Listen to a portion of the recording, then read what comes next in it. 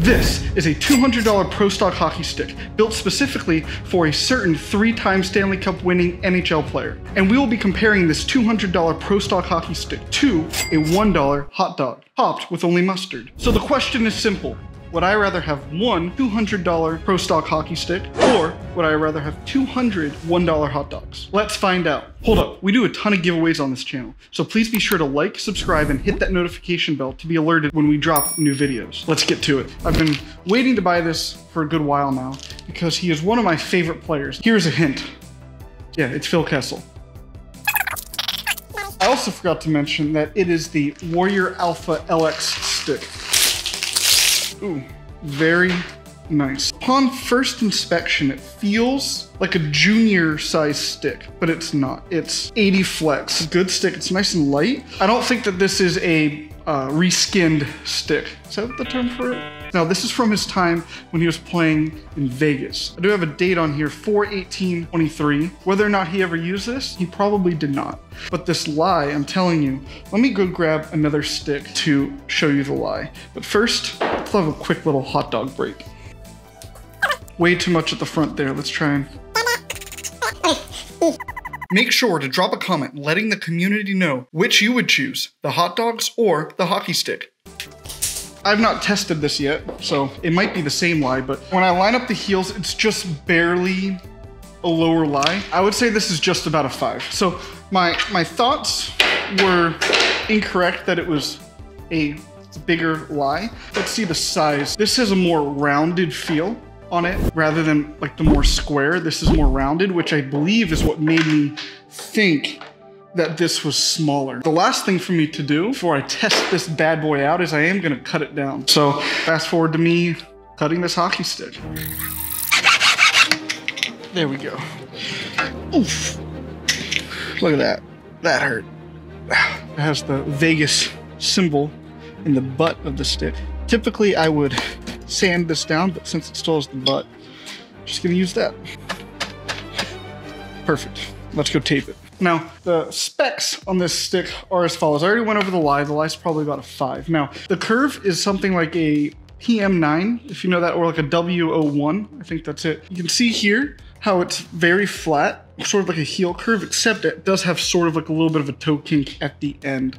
So it is fully custom for Phil Kessel. I talked about how they had the rounded edges, as you can see here, and it's 80 flex. Now, I think that this is a low kick stick. However, it might have been just one that he wanted to try out, maybe with like a mid kick stick. I'm excited to try it out. But now I'm gonna tape this.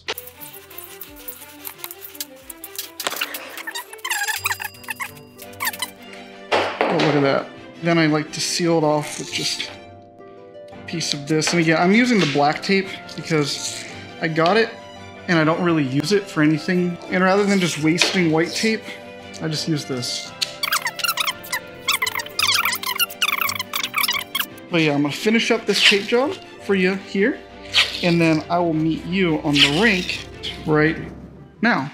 When stick handling with Phil Kessel's Pro Stock stick, I found it felt sort of similar to the PM9, which makes sense. One thing to keep in mind is that since it has this lower lie, you need to remember that your stick handling sweet spot will be a bit out in front of you, rather than closer to your body.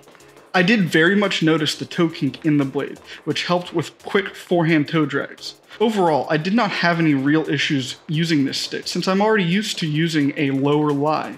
And if anything, the toe kink helped the wooden ball stay on my blade. I'm gonna do a few shots.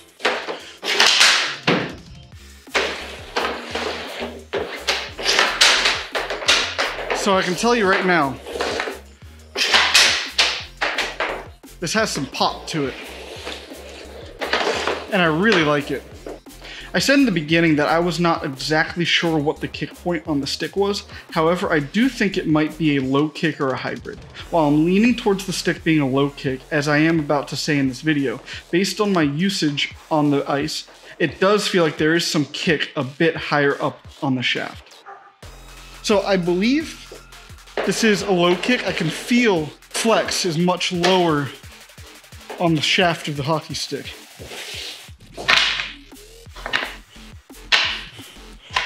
Whoop. Nothing much to say about passing. Passing the puck to the Hockey Shot passer tool worked well, and I was not finding any issues with accuracy. Just remember, as with stick handling, a lower lie may take some getting used to when catching pucks closer to your feet. Do some one-timers.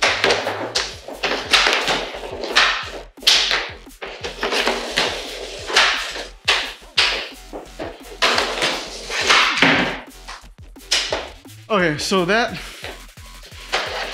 I'm gonna do one more. That little toe kink in the end, definitely, sort of like with the P29, whenever you shoot, you really have to focus on driving that top hand down and in to really power down, or else it's gonna go flying off the toe into the upper netting, which is not what you want. Before we get to the answer of would I rather have this $200 stick or would I rather have 200 $1 hot dogs, let's review the stick. It has been about a month since I started using this hockey stick, so I've used it for probably about enough time to provide a full, accurate review. Let me give you the pros and cons that I found with this hockey stick. Just to name a few of the pros, I find that this hockey stick is light. You are able to definitely fire some pucks in stride, and it has a good mixture of curve in the blade, where there is some flatness to it to make some crisp passes, and there's also the toe kink to sort of get that quick high-rise shot off the rush. The only real con sort of goes in hand with what the pro is. It's that this stick is specifically built for a style of player that I simply am not. I'm not the guy who is beaming down the ice, getting a quick snapshot or wrister off the rush. Additionally, the flex is sort of a little bit low for me, and I felt that it was a little bit whippy. So with this review, I can finally answer the pressing question that everyone has been wondering. Would I rather have one $200 Pro Stock hockey stick or 200 $1 hot dogs? This stick is amazing. I have scored more than a few goals with it. But hot dogs are the best. The hockey stick is something I can use for a while and it won't go bad. Will my wife leave me if I pick hot dogs again? It was definitely a tough decision, but I will have to go with choosing the hockey stick. If you want to watch some more, you can watch this video right here, or you can watch this video right here.